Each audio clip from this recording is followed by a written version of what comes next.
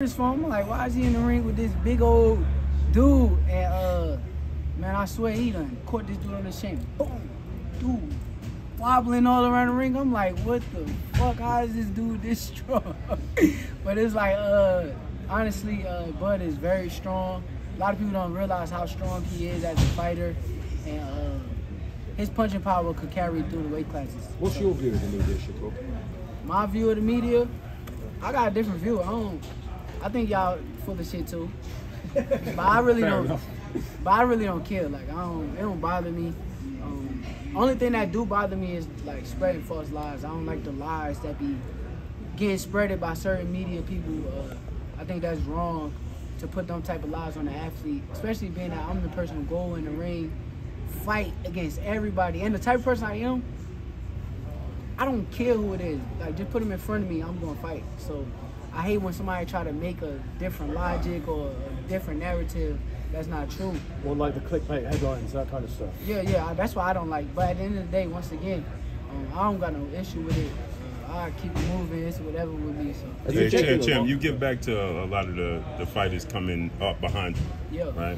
What do you think about another guy that's on the verge of people believe he'll be a superstar, Kamel Moulton, making his debut tomorrow night? I think Kamel the truth. I had the opportunity to spar him. What fight was that? Oh, for my last fight, actually, against Yoshino, I sparred him. I think he the truth. He got speed. He got good boxing skills. I think he's ready. He's a great fighter. I can't wait to see what happens in the future with him. Who does he remind you of? If you have to say, he reminds me of? Stylistically, maybe like a Inoue with more punches, because he kind of throw more punches than Inoue, because he's fast, sharp, keep his hands up. So I say like an Inoue with a lot more punches. Have you seen strong of a puncher? How strong of a puncher? I mean, he's a kid right now, so you can't tell how strong he is right now. Through the years, he's probably going to be able to punch real good. And speaking of sparring, Shakur, obviously I got to see you spar one time and I seen you do the same thing as Bud, those 4-minute rounds. Is that talk to the level of your conditioning? I don't think a lot of people realize that that's something that you do. I can't keep telling y'all the secrets, man. I mean, is that something that you actually, is that something you picked up from Bud from y'all first sparring session? I heard you speak about that. Yeah, that's something I picked up from Bud. There's a fighter that do it too, Boots and them do it. Yep, in Philly.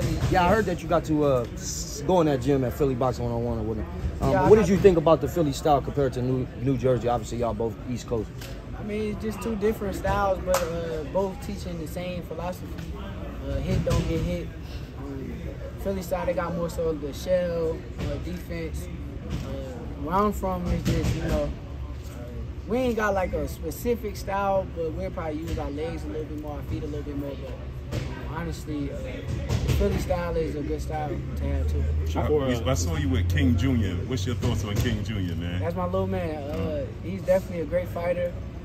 He comes in the gym with me, train with me. I got to play spar with him a little bit, and he's gonna be great. Come in the future, he's gonna be able to take over. There was a time when you were the kid in the gym and people were talking about you. Now you're almost like an elder statesman in some ways. Do you feel like that? Yeah, for sure. Honestly, you gotta see when all the little kids. I be having a bunch of little kids come to my gym, and I probably end up sparring with them. I go 20 rounds straight with every little kid in the gym, just playing around. But I enjoy those moments. I enjoy giving back to them kids and being somebody that's, because they look at me like I'm somebody else, like somebody big in the world. But at the end of the day, I try to show them that I'm human. So I try to be able to talk to them regular, be in communication with them. King, he could DM me anytime, talk to me anytime. His father is all love. At the end of the day, I just want to be here for the next generation. How good is Keyshawn Davis? How good is Keyshawn? Keyshawn a bad motherfucker. I can't wait to see what he's going to do in his next fight. I've been enjoying watching Keyshawn over the years too. Keyshawn, they don't understand. Keyshawn somebody that was right here with me every day, grew up with me. I took how Bud was taking me under the wing, I took Keyshawn under the wing at a certain period of time, and just watching him grow now, he kind of backed away and started doing his own thing, but I enjoy watching it. You seen that kid Jamal Harvey on Team USA? Yeah, I sparred him before. I heard some good things. What do you think? He's an okay fighter. Any advice for Carmel Moulton? I mean, you go back to your pro debut. What would you do for him? What should he expect? I think that he probably just gonna have a little bit of. But the thing is, with him, he in the gym with pros every single day, so his adjusting to the pros might be quick. Like he might be able to adjust to it real quick. So the only advice I give him is stay focused, keep doing what he's doing, and keep his dad next to him. Floyd suggested that he could fight Lee Wood for the world title in his debut. What's your view of that suggestion? It'd be interesting. Let's see how he look in his pro debut, and then after that, let's see what can he do. I think he's a good fighter. How many times did you fight? One time. Just one time. You remember how many rounds? I want to say we did six rounds. Yep. Shakur, Bob Aaron was just telling us that Tyson Fury's upcoming purses are exceeding $100 million. I think you're a future pound-for-pound #1 fighter. Do you think you're a future $100 million? Time out. Bob gonna pay him the $100 million? No, that's the prince in Saudi. For the Usyk fight, for Usyk, not for Ngannou, for Usyk. Do you think you're a future $100 million boxer? What kind of steps do you think you need to get there if you're kind of avoided by some people? I would love to fight in Saudi Arabia. I would love it. I think that would be amazing. They should definitely bring somebody with my talents to come down there and put on a big show for them. Who's the ideal opponent for you out there? Devin or Javante? Anybody. Whoever they want to see, I'm down to pull up and fight them. Well, you said that you was going to fight. If the Tank fight was to materialize, you said you can't make him any offers, but if he offers you less, are you willing to take less just to make sure that fight gets made? Offer me less of what? A split, pay-per-view split, if he calls 60-30. Is it about the business at the end of the day, or is it about the opportunity? 60-40? Yeah. Honestly, why would I not take it? Man, I ain't trying to get into the business, but like I said, once again, he's the biggest superstar in the sport, so give me the call. I'm ready to talk. Hey, Champ, you said how Terrence Crawford. Oh, I'm sorry, I couldn't hear you. Look at David Santos as a comparable challenge to Frank Martin, a harder challenge. I think he's a harder challenge than Frank Martin. Once again, I've been watching him, so I kind of see like he got great movement. He got great punching power. I watched this fight with Rayo. Yeah. He kind of kept catching him in the exchanges, and he's real good at exchanging with fighters. So we'll see come fight night how he presents. So Would you see him as a bigger puncher than that? Do I see him as a bigger puncher? Yeah, I think he's a bigger puncher than Frank Martin. Hey, Champ, from the outside looking in. Hey, Champ, you mentioned how strong Terrence Crawford is. We see he always likes to wrestle, and we obviously know he's a striker. Do you think he could translate into the UFC since he can wrestle? He's a world-class wrestler. He's strong, and he can strike. Yeah, I think he'll whoop some of them people's ass in the UFC. Yeah, I can see him doing that. But I mean, he probably wouldn't do it. But in my opinion, yeah, I think he'll do that. With those little gloves on that. Yeah, he'll probably catch some knockouts. Real knockouts. Bad. Seeing that your last fight at 130 was against Conceicao, I mean, obviously he was a gold medalist. He was picked to be a tough opponent. It didn't seem like he was too tough to you. Who do you pick in the Navarrete and Conceicao fight? I think Navarrete gonna win, but the thing is that y'all gotta understand early is styles make fights. So if Navarrete go stop him quicker than I do, or he beat this dude, or he punched this dude harder than I did, and his face was more messed up, or however you want to do it, style makes fights. So stylistically, I can see him right stopping Conceicao late, but Conceicao gonna give him a little trouble early. Do you have a preference over who you would fight next, Navarrete or Lomachenko? Lomachenko.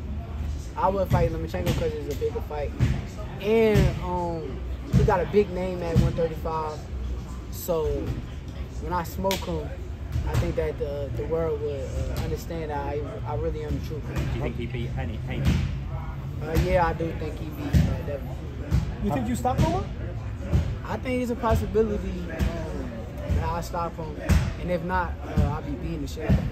How long do you anticipate hanging around at 35, and how many more weight classes do you hope to come? For me? Yeah. I could say at 35 for a long time. So, yeah. I don't got no trouble making weight. Once again, I I enjoy fighting 135, so I could be here for a long time. Lomachenko's team, they said after that sparring session you had with Lomachenko, they see him and you. Do you think that that's a reason why they want to stay away from you? I don't know. I ain't going to speak on sparring. I keep sparring in the gym. But, like I said, I would love to fight Lomachenko. I don't know why we didn't fight this fight. That should have been the next fight. I heard he got offered the biggest purse of his career and turned it down. So hopefully we can still make something happen. I don't see why not. Would you invite him? Would I invite him with? To your fight? Yeah. Tell him ringside. Yeah. Then he could come in the ring afterwards. He could come. I wouldn't run nowhere. I'd stand right there and he can walk you out. Nah, he can't walk me out. How do you look at the Pro fight? It's a okay fight. Who do you think's gonna win and why? I don't got no pick for it. Regis, I'm real cool with him. So I heard that you got to spar Regis before. Is that true? yeah, I got some rounds in. I sparred Regis twice. How did you feel at 140 or like feeling yourself out with a 40 pounder? I'm cool. I'm cool. Like I said, I ain't gonna speak on sparring. I try to keep sparring in the gym. Regis a hell of a fighter. I could hang with. I spar with 140 pounders all the time, so like that ain't really no big difference. So moving up wouldn't be a problem to you at all? Once again, weight don't win fights, skill win fights. That's how I look at it. Exactly. T-Mobile, how do you feel about that? That's big. It's big.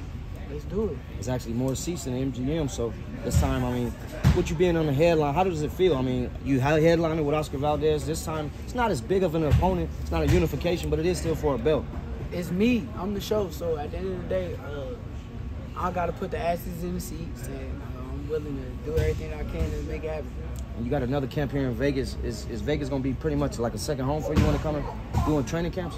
Yeah, it's already been a second home. A lot of my fights in my career, I done trained in Vegas. Honestly, the best performances of my career came from training camps in Vegas, so ain't nothing going to change. You close with Jared Big Baby Anderson. Yeah. A lot of the comments he made leads people to believe that he's no longer in love with the sport of boxing. What's your thoughts on his outlook and his passion for the sport of boxing today? Nothing but love for my brother Jared. I ain't really got no comments on anything that he said. Whatever he said, that's what he believed, and he stand on whatever he believes. So I'm standing with him. Whatever he believe and whatever direction he go in, I'm standing with him. Appreciate you, champ. Yeah, it was always Thanks so much for your time.